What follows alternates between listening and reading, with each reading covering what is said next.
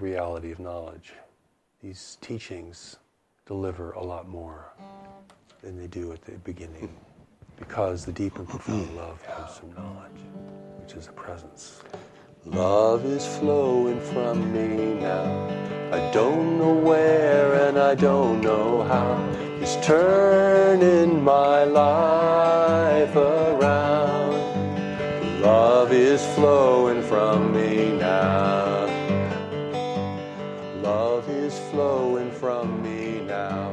I don't know where and I don't know how. It's turning my life around. Love is flowing from me now. It's flowing. It's flowing. Oh, love is flowing from me now.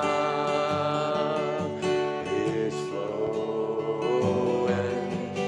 It's flowing. Oh, love is flowing from me now. I'm not afraid of the times to come.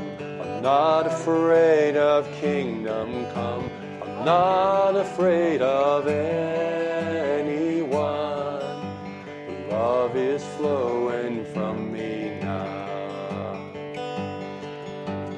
Even if the world should stop, even if the skies grow dark, if everything falls apart, love will be flowing from my heart. Is flowing, is flowing. Oh, love is flowing from me now. Is flowing, is flowing.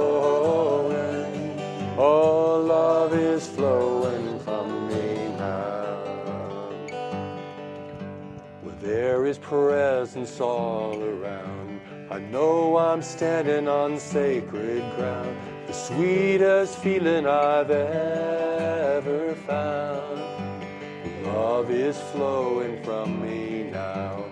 Love is flowing from me now. I don't know where and I don't know how. It's turning my life around. Love is flowing from me now. It's flowing. It's flowing. Oh, love is flowing from me now.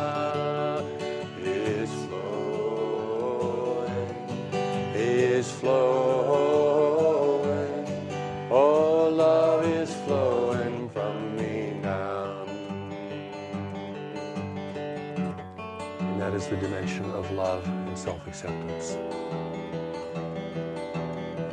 I think you have to demonstrate love and self-acceptance just to do stuff to them. What is love? Love is the movement of knowledge. Love is the will of God expressing itself through you. Where the mind is infused with spirit, where the mind yields to spirit, where the mind is directed